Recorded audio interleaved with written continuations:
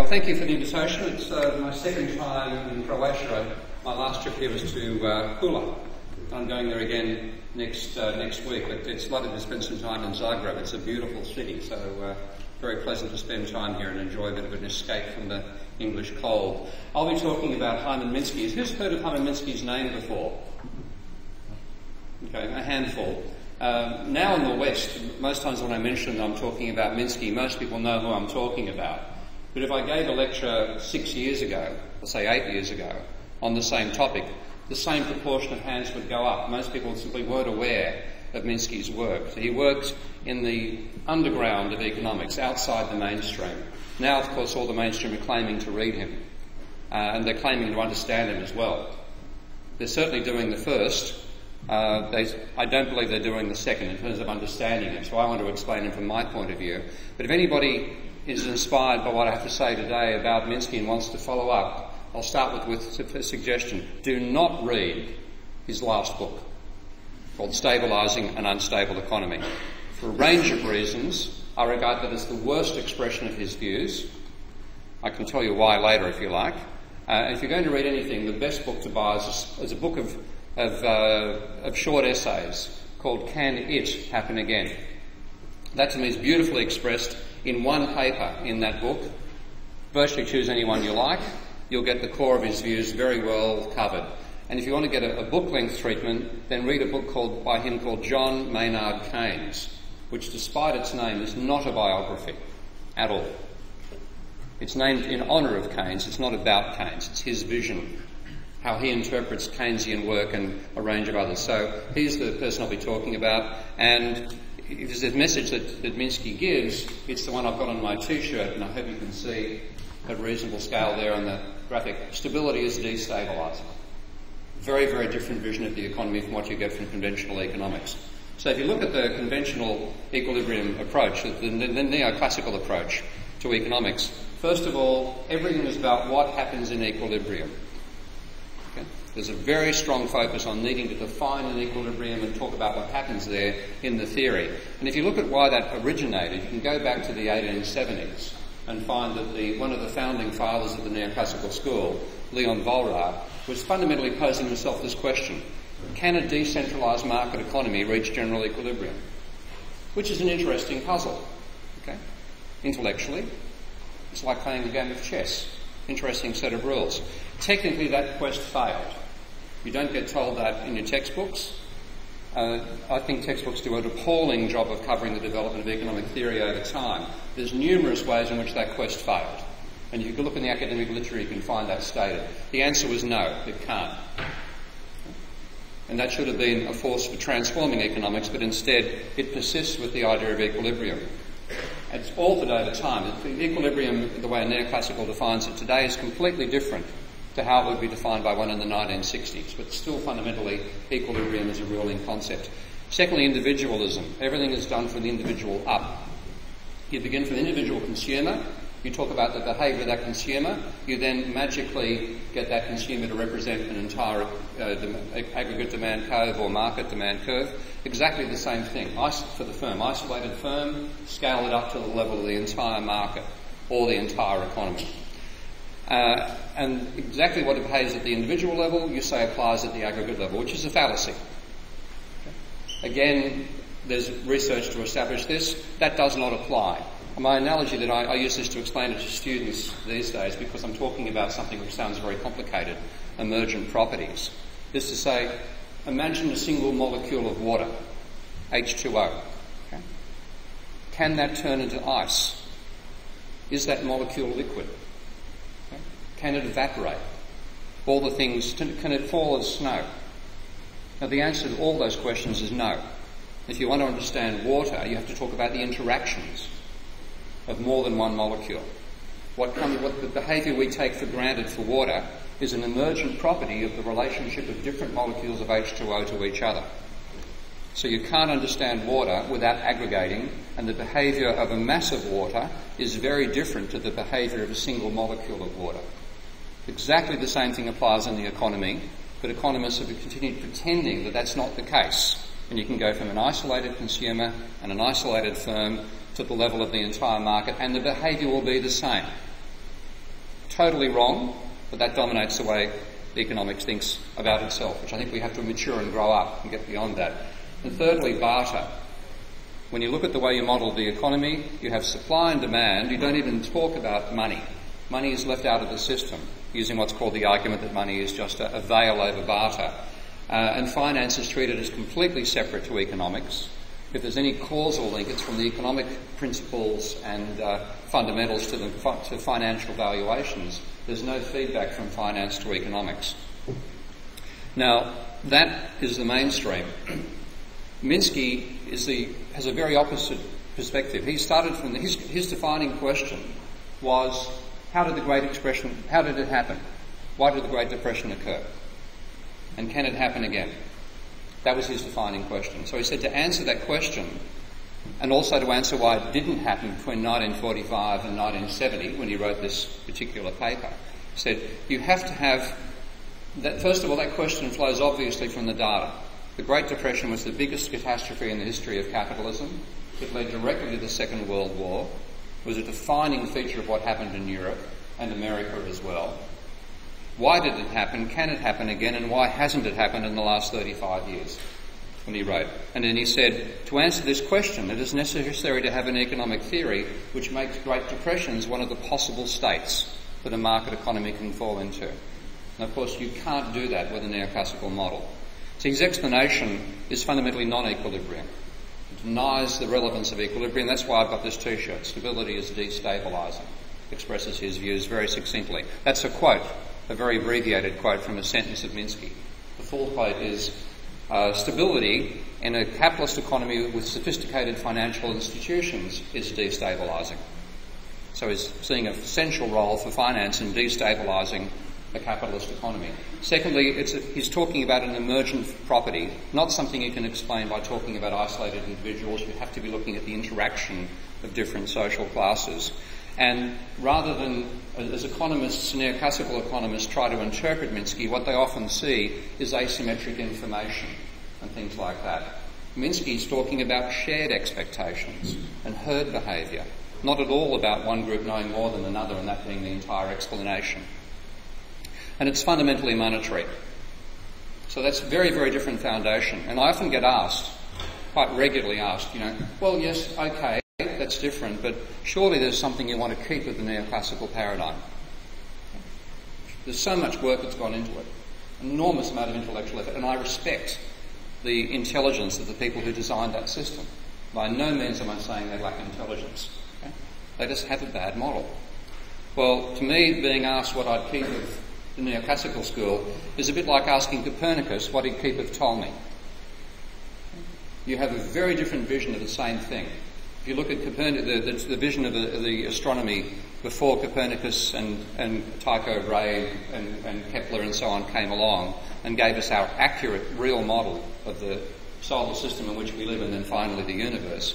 Ptolemy's model had an Earth-centric vision. The Earth was the centre of the universe. That's why things fell down. Everything falls towards the centre. Motion was determined by God. Gravity didn't exist. Okay? God just made everything move. And Aristotle began with the whole idea that the universe was centred on the Earth and consisted, I think, of 55 concentric crystal spheres, all of which rotated around the Earth perfectly because the heavens were perfect. Now, that was rather hard to reconcile with the vision of what's called the planets. And planet, I don't know how many of you know this, but planet is the ancient Greek word for wanderer. Because when you looked at the planets, the four things you could see with your naked eye in the sky, they moved all over the place. They wobbled backwards, around and forwards. So this underlying paradigm from Aristotle could not explain what was observed. And Ptolemy developed the idea that on these perfect circles, there were other perfect circles that the planets actually rotated upon. And that explained the eccentric motion you'd see of the planets. That explains the deviation from the core paradigm, which to me is like neoclassical economists using frictions to explain why the economy isn't always in equilibrium. It takes time to put the friction and slow it down. Now, the Copernican vision is the sun as the centre. Motion is determined by gravity. And you have the simplest possible explanation for the observed phenomena that we're all rotating around the sun. Okay? And tiny deviations exist from pure circular motion, which we do see tiny deviations from the actual model that Newton gave us. That's because of the interaction of the gravity of other planets with each other, which is actually a complex story. And we explained that back in 1899, as it happens with the French mathematician Poincaré. So those two paradigms completely incommensurable.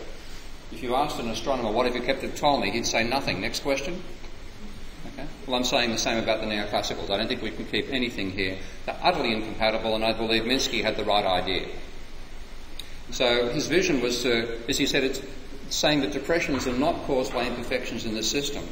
Okay.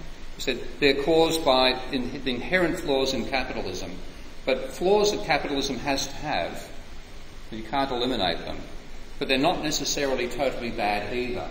But the idea of perfection itself may be a bastardisation. So he said this instability is due to characteristics the financial system must possess if it is to be consistent with full-blown capitalism. And that will generate signals which cause both accelerating desire to invest and the finance that enables that investment to be financed. So his ambition was to model both booms and busts. Okay? Explaining just the slump isn't enough. You've got to explain the boom as well.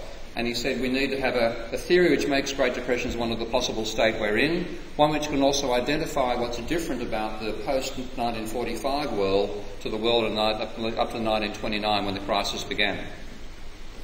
And he said, first of all, the crises that occur have to be normal events in an unconstrained economy. Rather than something which is an aberrational due to an exogenous shock, it must be something normal. You have to explain why it didn't happen in that time period. And as he mentioned, from 48 to 66, and he times the beginning of our financial instability right back to 1966, said that there was no serious financial crisis, there was no debt deflation. But since 1966, and if you look at the history, you'll find that this is a very valid perspective, there have been a series of financial crises. He was writing that in 1982.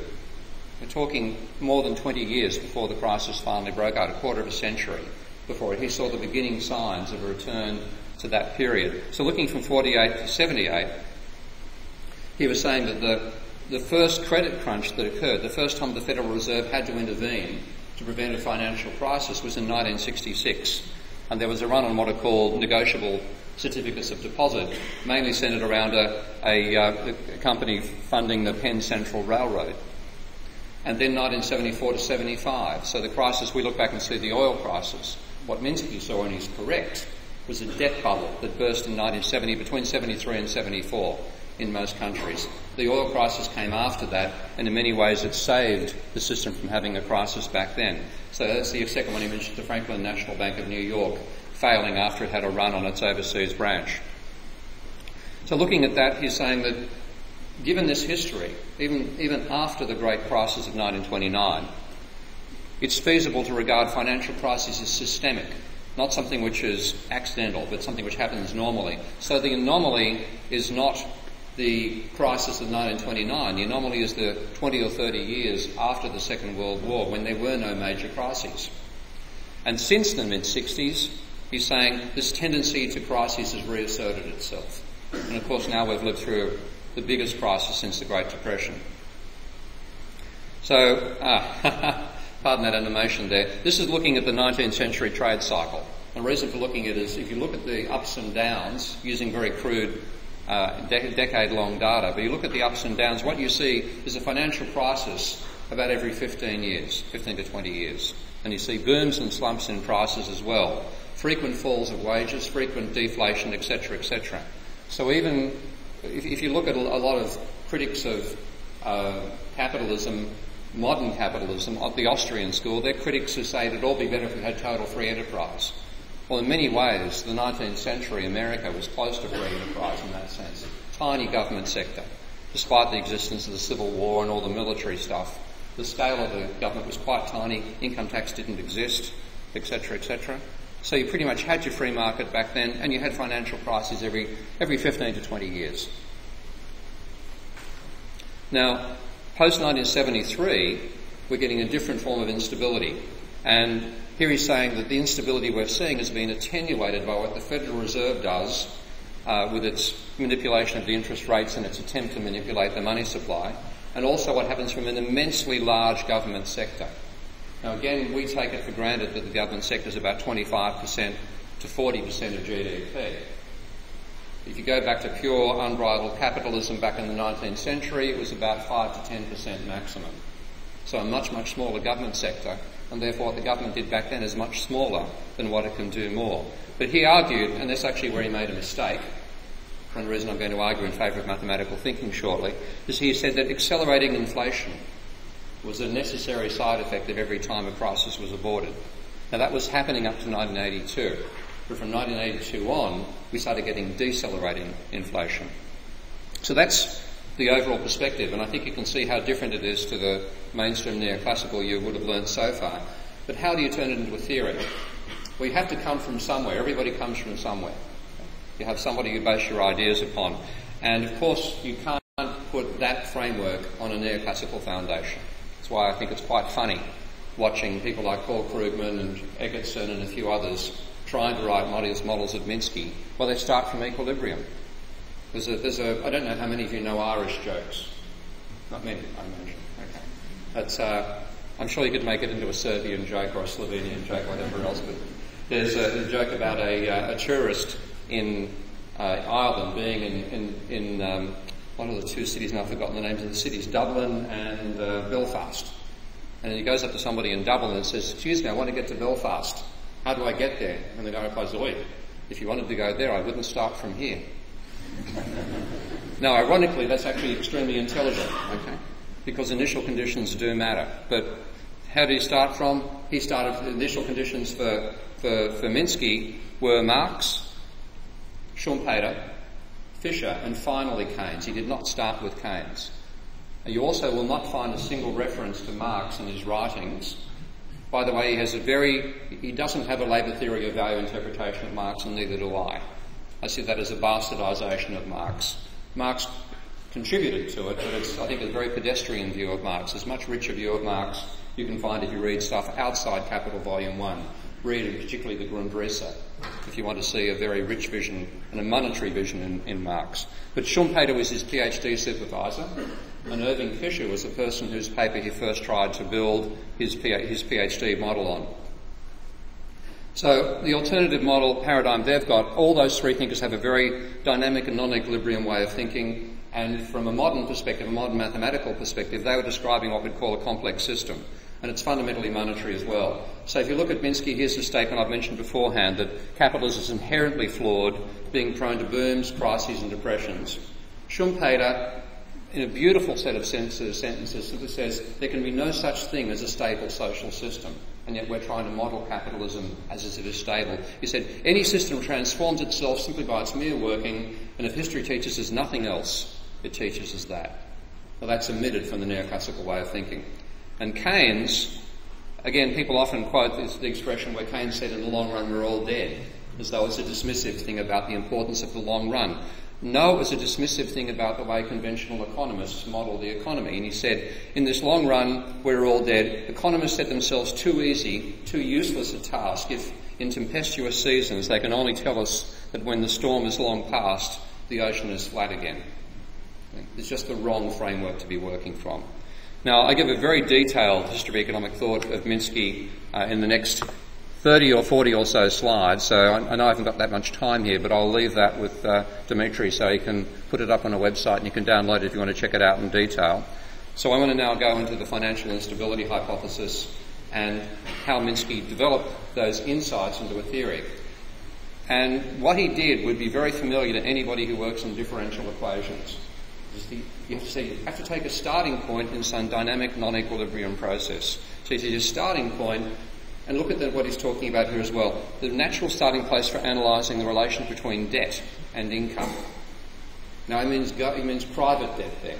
That's not even part of what you learn in economic theory. So he's looking at a variable which is not part of the mainstream at all. So, but he says the natural starting point for analysing the relationship between the two is to take an economy with a cyclical past, so you must have a cyclical model, that is now doing well. So the economy is booming. So the inherited debt structure reflects a time in the past when it didn't do so well. So there was some preceding crisis caused by debt. And he said, given that preceding crisis, the level of equity backing, the debt-to-equity ratio that firms are willing to consider is conservative.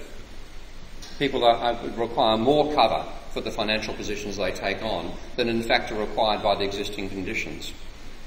Because the economy is doing well, two things become evident in boardrooms. And notice he's not talking about a perfectly competitive market here. He's talking about a Wall Street vision, where decisions are made by the boards of large corporations, and they're largely financial as well as industrial decisions. Existing debts are easily validated, and units that were heavily in debt prospered. It pays to lever. They said after the event, you realise you had too high a margin. In other words, if you were more highly geared, you would have made more money. Whereas what they were worried about, being more highly geared in the past, meant you went bankrupt when the crisis hit. So over a period of time, the level of debt firms are willing to take on changes. In the deal-making that goes on between banks, investment bankers and businessmen, the acceptable amount of debt used in financing various types of activity and positions increases. Now again, this is a view that's integrating finance and economics and talking about it at a large-scale corporate level, not talking about it in terms of competitive firms and all that, pardon me, but nonsense. So the increase in the weight of debt financing raises the price of capital assets. Share prices and house prices start to rise, and the economy is transformed into a boom economy.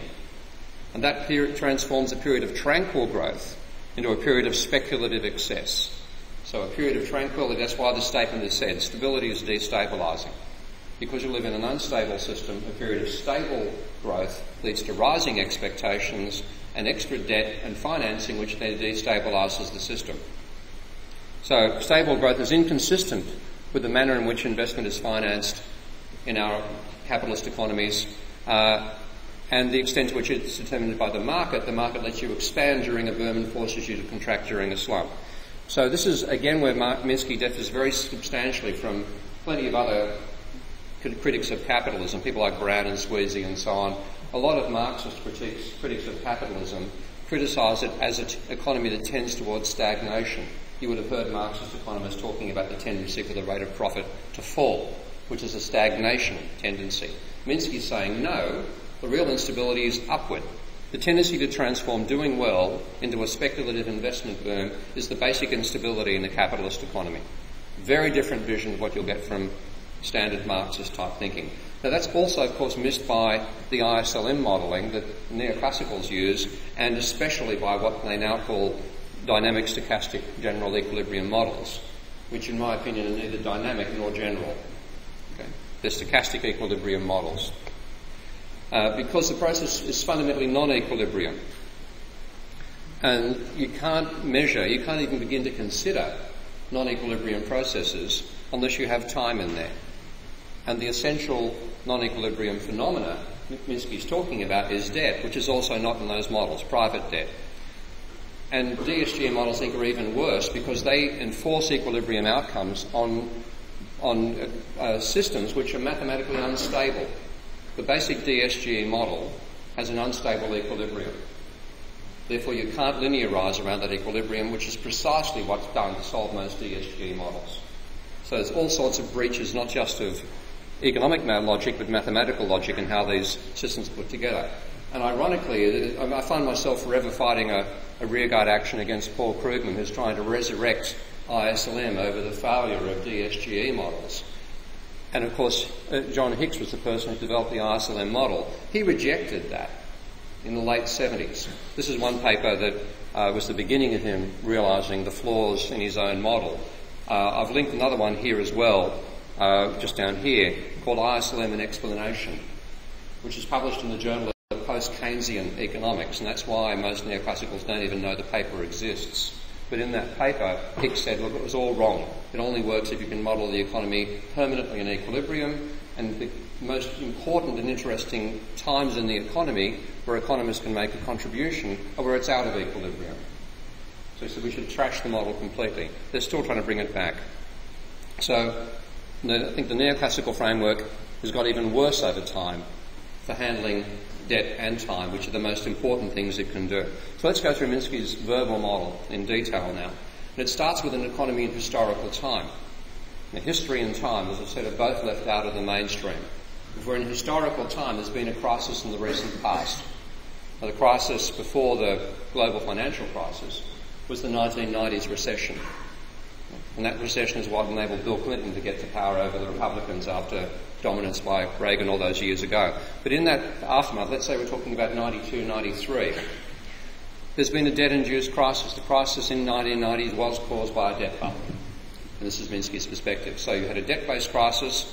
It's in the 1990s now. The economy is now starting to grow once more. But at the time, everybody is conservative about the level of debt they'll take on. So both firms and banks are conservative. Therefore, only conservatively funded projects get money to go ahead. But because the economy has recovered, most of those projects succeed. Since they succeed, both the firms and the banks think our risk premiums were too high. We should reduce our risk premium, take on a bigger level of leverage next time round. So the debt-to-equity ratio starts to rise, accepted ratio, and you start to revalue assets upwards, which of course leads into the telecommunication boom and the dot-com bubble, which followed after that. And then you get what Minsky called the euphoric economy. And I think a great PhD thesis for somebody in journalism and on the edge of economics would be to analyse the use of the word euphoric or euphoria in financial newspapers like the Financial Times, because you find them using the word long before they ever read Minsky, talking about the state of expectations in a booming economy. So you have self-fulfilling expectations for a while. Pardon me. Because of a decline in risk aversion, you have more investment taking place, and because there's more investment, the economy does grow faster. You also get rising asset prices, which makes it profitable to speculate on those prices. And the more leverage you take out, the better you do at that speculation as well. And this is an important point I'll get to quite shortly in the presentation. That increased willingness to lend increases the money supply, which increases demand for both goods and services and assets. So there's an expansion in the money supply, enabling riskier investments still, many of which are losing money, by the way. Okay? When you're having euphoric expectations, you're not making sensible investments. You're overdoing it. Asset speculation rises, and you get what he calls Ponzi financiers. Now, they're individuals, capitalists, whose cash flow from the businesses they own is less than the debt servicing costs of those businesses. So technically, they're bankrupt. How do they stay in business? First of all, they have to continue borrowing money. So they've got an insatiable demand for debt to roll over their existing debts. Secondly, they profit by selling those assets in a rising market. So they're absolutely dependent upon a cash flow to keep them from becoming literally bankrupt while the boom is on. And to turn their extreme positions into a gain, the market has to continue rising. So they're incredibly fragile. And that means that they're willing to pay virtually any interest rate to get money. So there's a market set component to the rate of interest that tends to rise as well. Now eventually you have this reduced sensitivity to debt and interest rate levels. Nobody cares about paying even a 10% rate of interest if you expect a 30% rise in the stock market. But you can't control that level of speculation by fiddling with the interest rates as the Federal Reserve tries to do. The demand and the supply of money gets increased, market rates rise, but eventually you've got all these factors that can bring you unstuck. The Ponzi's are losing money. If you take a look in some neoclassical textbooks, you'll often find them saying, we assume the non-existence of Ponzi finance. I'm not joking. They actually make that assumption. I assume the non-existence of gravity, so I'm going to jump to the moon. You can't do that, but that's what they do. Now, they're accumulating debt. And if they can't roll over a financial situation, they will go bankrupt. My favourite example of a Ponzi is actually an Australian, given my knowledge of my own country, called Christopher Skase, who made a $3 billion takeover bid for MGM before Sony took it over, which was turned down by the board. And 1 week after his $3 billion takeover bid was turned down, he went bankrupt because he couldn't pay a $12 million loan instalment. Okay. If he'd got that $3 billion takeover, he would have borrowed more than enough to pay the $12 billion interest instalment with spare change and keep on going. So that means suddenly the whole thing falls apart. There's plenty of euphoric investments. They can also fail. And rising interest rates can also make conservatively funded projects speculative, and also you get a change in income distribution and costs, and I'll show you that in the models that I do later. So non-Ponzi's can come into the market and attempt to sell their assets to finance their suddenly unserviceable debts. You get a flood of the asset market collapses, and you go back to where you began from. The Ponzi's are the first ones to go bankrupt because they can't sell an asset for a profit anymore. and their debt servicing cost is far greater than their cash flow, and now it's exposed. Warren Buffett made that wonderful statement about you only see who's naked when the tide goes out. Okay? Well, these are the most naked people around. Asset prices collapse, debt-to-equity ratios actually increase for a while, the expansion of the money supply goes into reverse, investment evaporates, economic growth slows down or goes into reverse, and you're back where you started again. Now I've pretty much described what happened from 1992 to 2008. Okay? But the difference about 2008 was it wasn't just a cycle. It kept on going down further, and I'll talk about that in a moment. And Minsky said there are two things which can attenuate this process. One is high inflation. If you have high inflation, then debts are repaid by the rising price level. And that's his explanation for the stagflation period in the 1970s and 1980s. And you then, of course, renew the cycle once inflation reduces those debt burdens. The other is with low inflation, on the other hand, if you have low inflation like we have now, then you can't rely upon the rising price level, and you can get a chain reaction given deflation that makes even non-speculative businesses fold, and you remain in a depression. So there's high inflation versus low inflation, a major factor in his thinking. The other is big government. If you have a big government sector, then even if it tries to not to do this, and we're seeing the European Union behaving that way insanely during this crisis, its anti-cyclical spending tends to attenuate how extreme the cycle is. So because government spending will rise when unemployment rises, and government taxation will fall when incomes and profits fall, there's a countervailing influence, like an air conditioning system effectively, preventing a room getting as cold as it would if you had the outside temperature during winter, or as hot as it would during summer. And you get a renewal of the cycle, and that comes to the end. So that's Minsky's vision. It was an incredibly compelling vision to me when I first read that in 1987. That's why I decided to do my PhD building a model of Minsky's cycle back then, and because he was ignored in the mainstream until 2008. So I see the crisis in 2008 as not just a crisis for the economy, it's a crisis for economic theory as well. And economic theory still hasn't honestly confronted that crisis. It was, of course, the crisis itself was completely unanticipated by the mainstream models. And the DSG models in particular were guilty here. My favourite quote on this front comes from the OECD. Now, you can't get much more mainstream than the OECD. This is the organisation that advises all the governments of the wealthy countries. And in June of 2007, the advice they gave to politicians was that their central forecast remains quite benign. Okay? You don't have cancer, don't worry, go back home. Stop taking drugs. Well, those ones anyway. A soft landing in the United States, a strong and sustained recovery in Europe, strong job creation and falling unemployment. That's what they were telling politicians 2 months before the crisis began. Now, after the crisis, the defence they're making is, well, you can't predict crises. You can't be able, it's like rolling a dice, you can't predict which number's going to come up. They said, well, maybe nonlinear models might do a better job, but they're too complicated. And the third one, and I love this is from Olivier Blanchard, who's now the chief economist for the IMF, who said, linear models are okay if we can stay away from dark corners. Okay. Now, well, my response to all those three is, first of all, the failure wasn't due to the unpredictability of the crisis. The failure was because their models left out the factor which caused the crisis. When you include that factor in a non-neoclassical model, it has to be non-equilibrium, it has to be monetary, therefore non-neoclassical, the crisis was obviously going to happen at some point. Secondly, complex models, non-linear models can be complicated, true, but a simple complex model, which might sound like an oxymoron, but a simple complex model can give you the insights you need, and that's why the model that I built, which is a simple complex model, gave me that insight when I built it back in 1992. And thirdly, how do you keep away from dark corners if you don't know what causes darkness? But fundamentally, we're still in that dark corner. Olivier Blanchard could not identify why the crisis happened, and if I told him why it happened, he wouldn't believe me, because it's not part of his theory. Okay? But we're still in that dark corner. So to avoid dark corners, you've got to know what creates them. You've got to have a model that can actually generate what you've been through, which of course brings us back to Minsky's model. So it doesn't have a sound explanation for the crisis at all. And if you look at back to the previous major crisis and ask, how did Neoclassical explain that? The person who's regarded as the expert amongst neoclassical economists on the Great Depression is, of course, Ben Bernanke.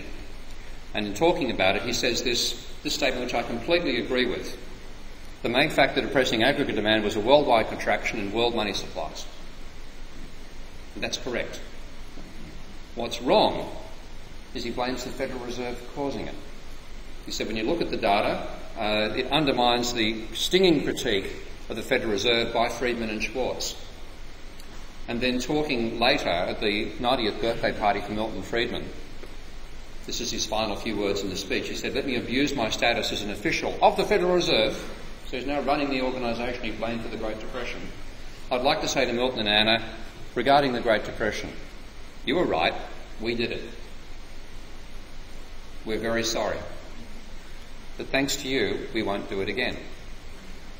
So he's blaming the whole thing on an exogenous factor being the Federal Reserve and saying we won't do it again. Well, basically, whoops. I think it was poetic justice that he was close to being the chairman of the Federal Reserve when this crisis began. So, without warning, the economy collapses. Well, this is what they were looking at. What he was seeing beforehand was this period of declining volatility in inflation and unemployment. So if you look at the time trend here, you can see that the peak in unemployment on each recession was lower, inflation was falling all the way down, then the crisis hits and suddenly unemployment escalates like crazy, and for a very brief while, before the scale of the rescue popped in, inflation became deflation. People tend to forget that, but America had a period where prices were falling by 2% per annum before the enormous stimulus packages from both the government and the Federal Reserve went into power. So, why didn't they see it coming? The first is a false prior. Even though he's blaming this contraction in the money supply for reducing aggregate demand, at a fundamental level, the neoclassical theory says the amount of money doesn't matter. According to standard neoclassical micro and macro, the level of money and the rate of change of money should only cause nominal changes, inflation, not real changes in economic activity. And that's built into mainstream thinking. Obviously, at the micro level, the idea of a money illusion. If you give students the nonsense exercise of indifference curves to describe preferences and a budget line to describe income and prices, but then say double all income and double prices, what happens? The answer in the multiple choice question is nothing. Okay, that says money doesn't matter, ignore it. Now, that's embedded in micro, but it's now turned up in macro because effectively today what's called macro is applied microeconomics. And this is Lucas in the very first paper where he started doing the demolition job on previous large-scale, well, they call them Keynesian models, but large-scale econometric models, and said that looking at the data, what you see is, what an economist sees is a volatile demand curve moving up and down a fairly stable upward sloping supply curve. But then he says, but that's strange because according to the theory where we have the absence of money illusion, that should mean the supply curve is vertical. In which case the changes in monetary demand should simply cause price fluctuations. They shouldn't have any real impact upon the economy. So that's embedded in the neoclassical framework. That's the first false prior. The second false prior is that the level of private debt does not matter. And here we get slightly more complicated. This comes from the loanable funds model of the role of money in the economy. And Bernanke used this back when he wrote his essays on the Great Depression. He used it to dismiss Irving Fisher. Now I mentioned, of course, Fisher was the person that Minsky based his theories upon. So he dismissed Fisher's debt deflation theory by saying the idea goes back to Fisher, and he envisaged a process with falling asset and commodity prices causing pressure on nominal debtors, etc., etc. And he said it influenced Roosevelt, so it had a policy impact, but he said it was less influential in academic circles because of the counter-argument that debt deflation represented no more than a redistribution from one group, debtors, to another group, creditors. Now, just think about that for a moment. When somebody goes bankrupt, they don't pay their debts back. There's not a redistribution. Even that statement itself is absurd. Okay?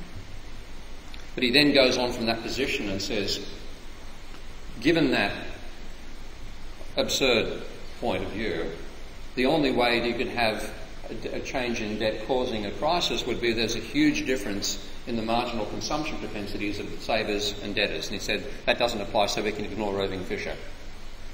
So I see him not as an expert on the Great Depression, but an expert on explanations of the Great Depression that are consistent with neoclassical theory. And the only explanation that's consistent with a murder mystery style is the butler did it. You can blame it on the Federal Reserve. You can't blame it on capitalism. It wasn't suicide, it was murder. Okay. Now, this is being maintained today by people like Paul Krugman, who again says ignore people who say banks matter. He says when debt's rising, it's not the economy as a whole borrowing more money. It's really a case of less patient people borrowing from more patient people.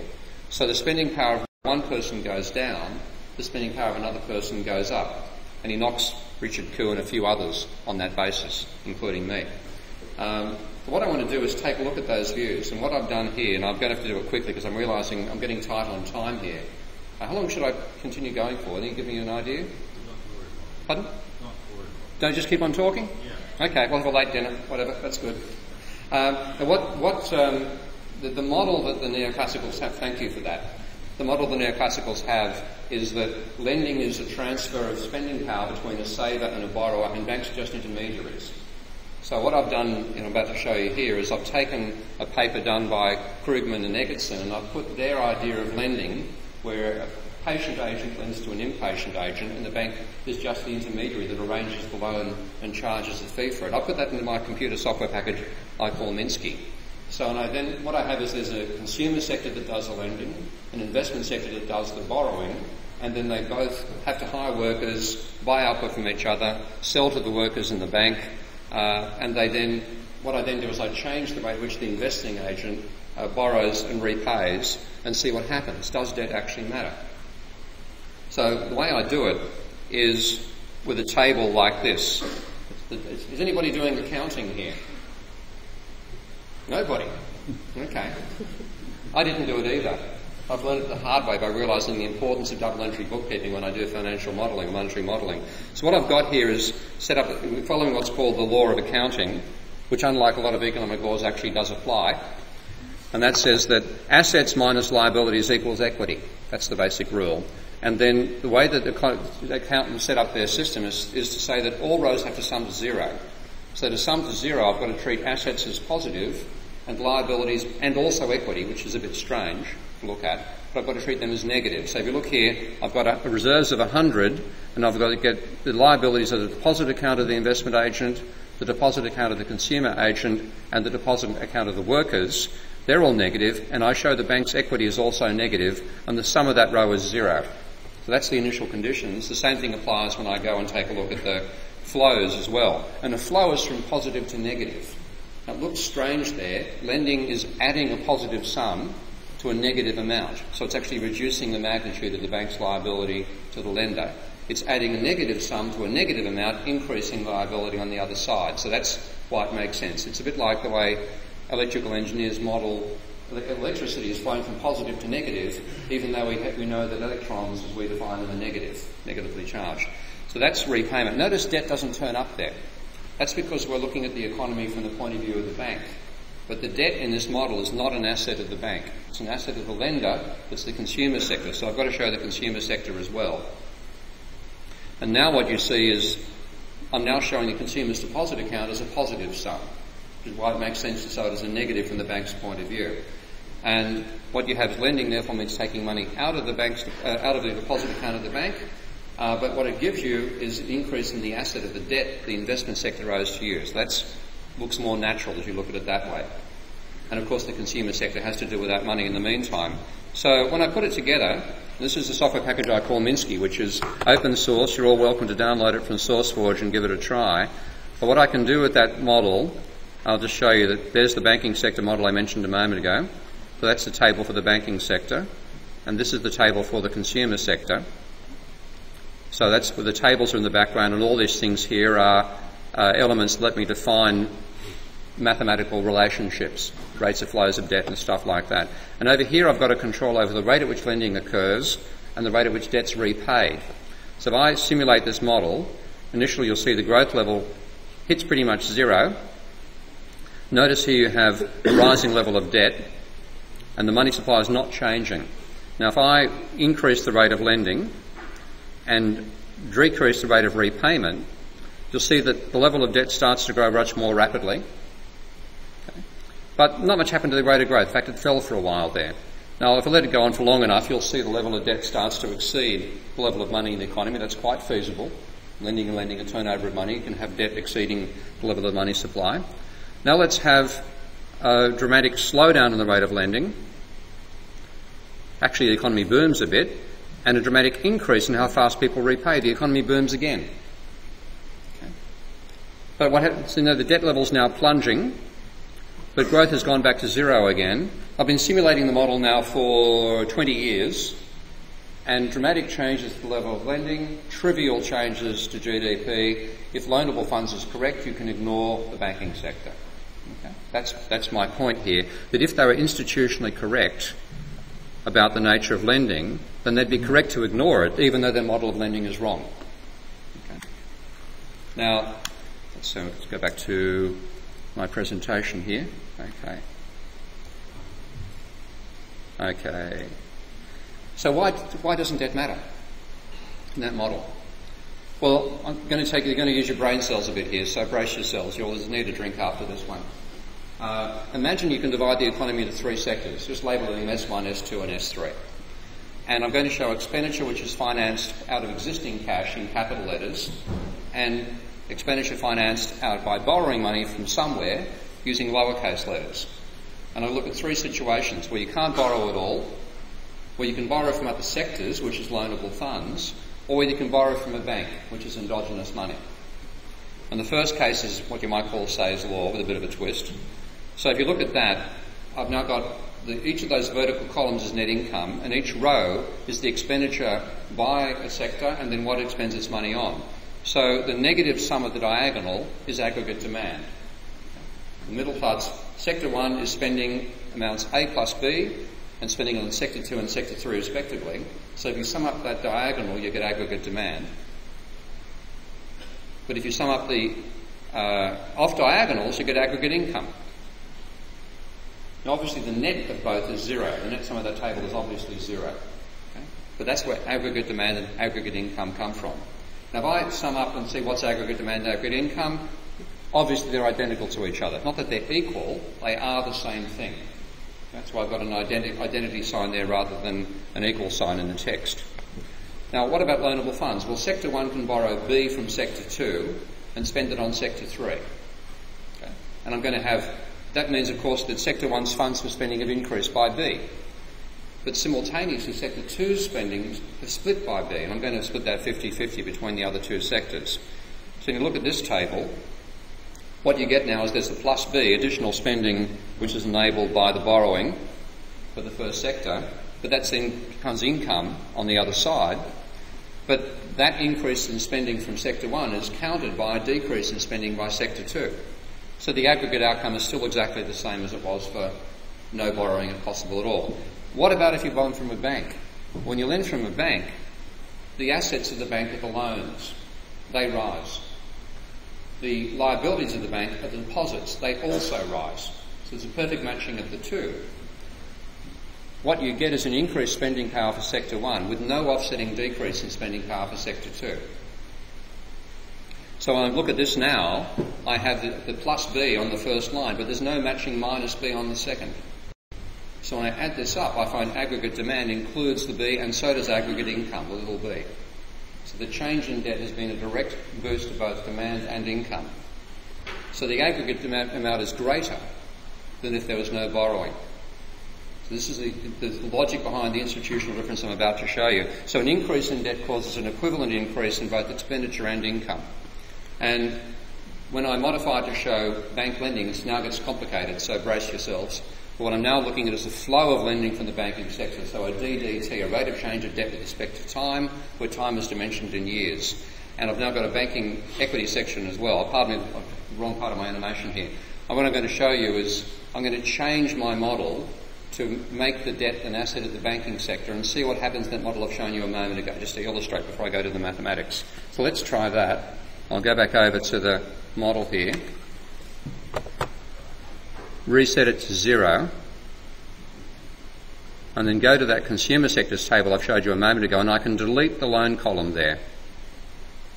And then I'm going to delete lending and debt repayment and interest payments and the bank fee as operations between the consumer sector and the investment sector. But Minsky, the software package, remembers that the debt's still there as a liability to the investment sector, and somebody's asset is somebody else's liability. So if I click on the asset column here and add an additional asset column, Minsky goes looking for what might be a liability for somewhere else that can therefore be an asset here, and so the debt's still there. So it brings across the operations from the debtor's point of view. All I need to do now is say, well, the interest payments are actually made to the bank. I've got to spell it properly as well. And I might as well delete this bank fee, which is just the fiction of loanable funds. So there are other changes I need to make the model completely consistent, about 2 or 3 more changes. But I'll leave it at that for the sake of time. And I'll go back and set the initial values to the same values I had beforehand when the model began the simulation. Pardon me. Now you can see, for a start, the economy is growing. And the amount of money in the economy is growing with the amount of debt. So the economy is borrowing more money. The exact opposite of what Krugman asserted is reality once you say banks lend money, which is a pretty obvious fact, but it's left out of their model. If I also then have an increase in the rate of lending and a decrease in the rate of repayment, there's a boom in the economy. The growth rate goes through the roof, and you can see the amount of money and debts rising. If you then have the economy going back to rapid repayment of debt and very slow lending, there's a slump. And I'll reset it back to where I started again, which is what everybody's trying to do these days without quite knowing that's what they're doing. And you get back to a level of growth again. But a change in the rate of growth of lending can cause a boom and then cause a slump. And it's exactly what we went through in the financial crisis by leaving this whole issue out. That's why neoclassicals didn't see this thing coming. So you can see the impact of those simple changes there. Okay. Now, one thing, this is to be intimidating because I often get told that people who criticise neoclassical economics don't understand mathematics. Okay. Well, here are the equations behind the loanable funds model. And these are the equations behind the endogenous money model. Now, strangely enough, only a few little changes are necessary to go from one to the other. So the differences are that these 3 terms, which are in the rate of change of debt for the consumer sector, disappear. And the interest term, which is shown as being paid to the consumer sector, goes across and it's paid to the banking sector instead. That's all the changes that are necessary to go from a vision where banks' debt and money don't matter to where banks' debt and money are absolutely critical to understanding capitalism. So that's the importance there. This is the one I was talking about intimidating with beforehand. This is now showing, when you look at in terms of a flow of debt over time, and you include banks' deposit accounts and banks paying interest on the deposit accounts as well, you get terms that include the rate of change of debt, turning up as part of both aggregate demand and aggregate income, and gross financial transactions also turn up.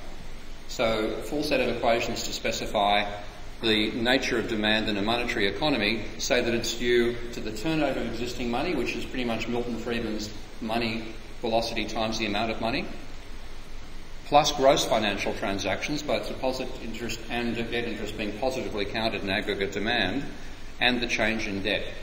And that's the essential element that I've used to see the crisis coming, and this is the theoretical background to it all. So you get this argument that income and expenditure in a capitalist economy are non-debt financed expenditure, plus the change in debt, plus gross financial transactions. And that's a monetary vision of the quantity theory of money, if you like. We're actually saying, where does the change in money come from? And it ends up saying that, as well as Friedman's argument about prices times output being velocity times money, you've also got plus new debt. That's where the growth in the system comes from.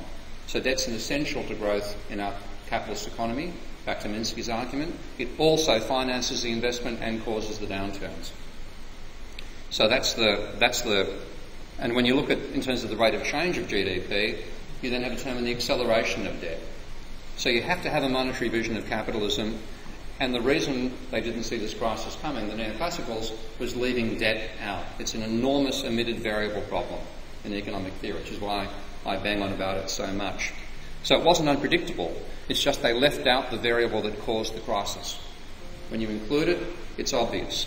That's the rate of change and the rate of acceleration of private debt are the indicators. And that's what when I saw this level of debt coming, that's why I saw the crisis coming along inevitably. This is a bit of repetition here, so I'll just dive through this slide rather rapidly.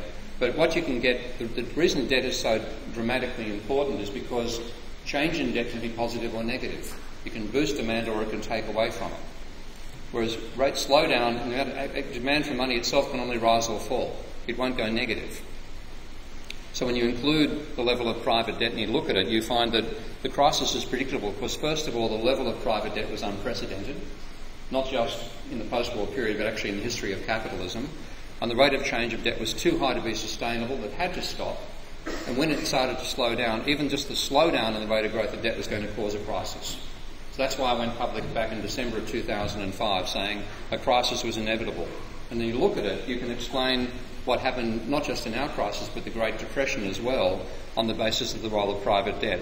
So here's looking at a very long-term view. I put this data together by combining about 3 data series, working backwards from the modern one, tacking on earlier data series and making them compatible. But it gives me a view of private debt in America from 1834, and there is American data on government debt going back to 1790. When you take a look at it, the red line is private debt. The blue line is government debt. Now, all the politicians and conventional economists obsess about the blue line. The red's far bigger, and it's actually the driving force in the economy. Now, using different analysis to me, Wynne Godley began warning of the crisis back in 1998. Same basic argument, slightly different logic. And he said there has to be a crisis when this rate of growth of debt slows down. It went on far longer than Wynne thought it would, and I started warning about it in 2006. But you can see what's happened and what's common between the two periods. Back in the Great Depression, a peak and then a collapse in the level of debt. The only time you're going to find that pattern again is what we're going through right now, though there was a little bit of a precursor back in the 1990s.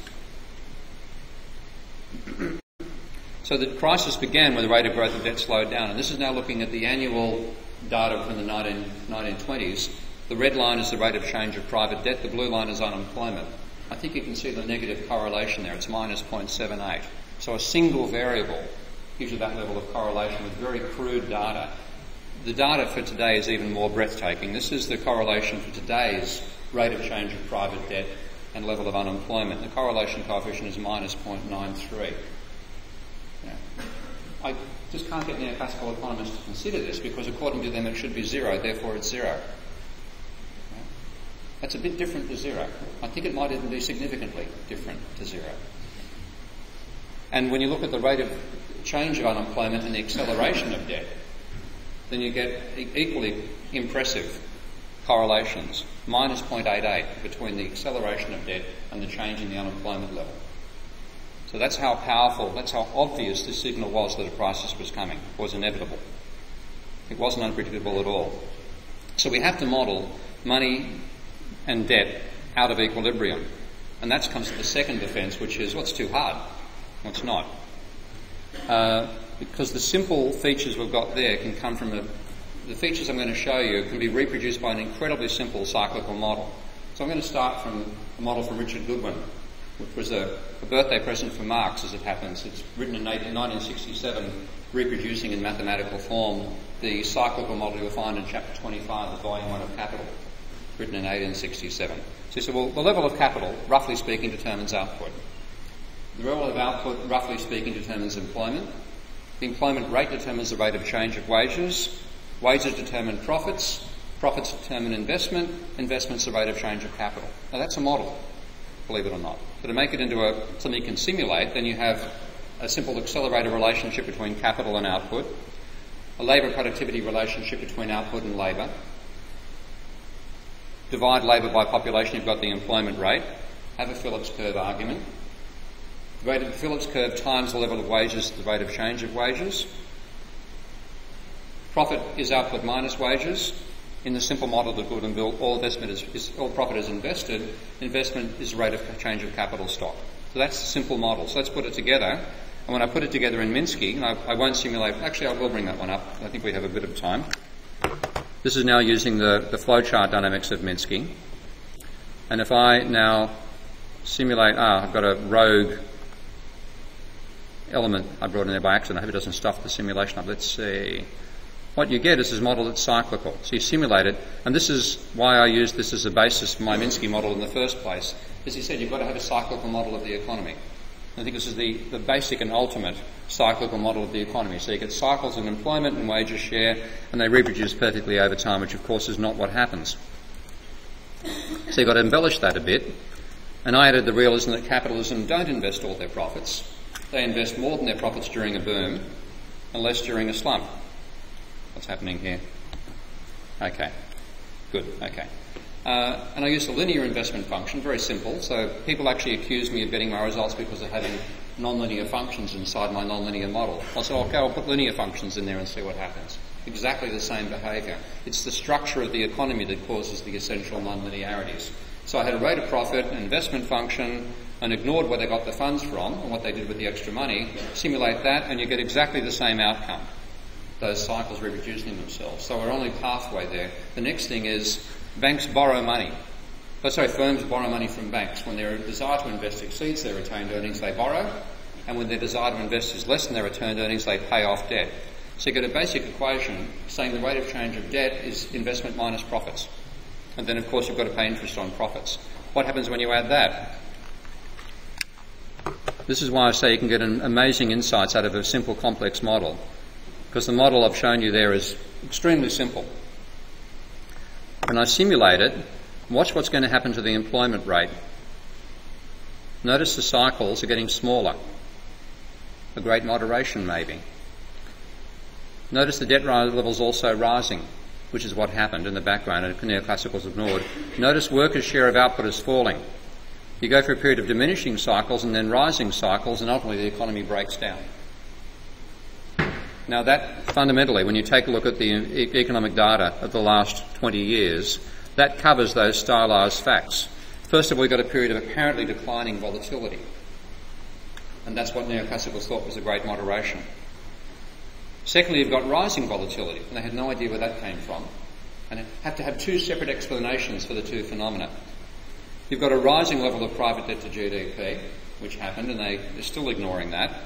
And you had rising inequality, because workers' share declining means capitalists are getting more of the profit and workers are getting, actually the bankers are getting more, which is what's been happening in the real world as well. That's without having nonlinear functions and without having growth in the model either. When I add the others inside there, I can summarise it in three verbal truisms if I reduce it to what's called a reduced form set of equations. And these are three quite simple verbal statements. The employment rate will rise if economic growth exceeds the sum of population growth and labour productivity growth. That's a truism. Okay? It's simply a logical statement. That will happen. Secondly, the wages share of output will rise if wage demands exceed productivity. That's also a factual statement. Third one I've added is private debt to GDP will rise if the rate of growth of private debt exceeds the rate of economic growth. That's also a truism. Now, those three verbal statements together, you couldn't say what the hell's going to happen verbally. Okay? I say, so what's going to happen? You've got to put it in a complex systems model. And that's what I've done with that simulation there. So that's what happens now looking in three dimensions. That's the dynamic that's actually going on. You're caught in a vortex of rising debt. The cycles diminish for a while. It's actually known as the inverse tangent route to chaos. And we look at the empirical data. Of course, the empirical data is nowhere near as smooth as that and as obvious, but the same basic relationship applies. Now, I first actually showed this model back when I did my PhD. A wonderful econometrician in my department, Eric Sowie, commented, I think he's forgotten he made the comment, but it stuck in my mind. He said, Steve, if you've identified anything that actually exists in capitalism, we're in deep, deep trouble. And he wasn't wrong, was he? So that's what actually happened. And I can add more elements to the model. I can add prices based on a markup. I can add counter-cyclical behaviour for an economy. And I get a model which can behave as complex a fashion as you can see there. And it's also possible to tell policymakers, why don't you try to make the economy work better the way you think it will, like by cutting back employment benefits and see what happens. And you end up with a total crisis. So this is just showing a few more simulations in Minsky. This model, I think, also crashes. Let's see. Yep, out of the blue, you have inflation going down to zero, and then the economy will suddenly, without warning, tank. I won't let it. It's taking longer to run for them at the moment for some reason. I'm not quite certain why it's taking so long to run. Oh, I've got the government inside there, pardon me. The government's stabilising it. Let's get rid of the government. That's always a good idea. Okay, let's get rid of the government here. Right, no government now. It'll work much better than that. Simulate again. Series of cycles. Everything's perfect, inflation's down to zero, dear, the economy died. So that's the sort of modelling I'd like to have economists taking on these days rather than the equilibrium stuff they do. So that's my overall perspective. We have to change away from a complicated but flawed vision of the economy to a complex but accurate one. And we have to grow up, dump the 19th century fetish we have of equilibrium thinking, instead use the far from equilibrium models which are quite commonplace in genuine sciences today. Nothing I've shown you is extraordinary or surprising to anybody with a background in engineering or physics or biology. Get rid of methodological individualism. Neoclassical theory has done a great service to the world by proving it doesn't work. Then they've ignored the fact that they proved that and kept on going. We've got to use complex systems and emergent properties in general and dump the fantasy of barter. We live in a capitalist economy, it's inherently monetary, let's just get used to it and model the monetary system and do it in a stock flow consistent way with dynamics properly. It's all possible today with modern simulation tools like the ones I've shown you. Minsky is a contributor to this field. There's VenSim, Simulink and a whole lot of others. And of course multi-agent modelling is also possible. A whole range of different software packages now exist to do that, some of which are open source. And now progressive central banks like the Bank of England are starting to use big data systems as well, where the data is the model. But of course you've got to intelligently choose the data you actually consider. And if you want to learn more about this, come and join me in Kingston. Thank you.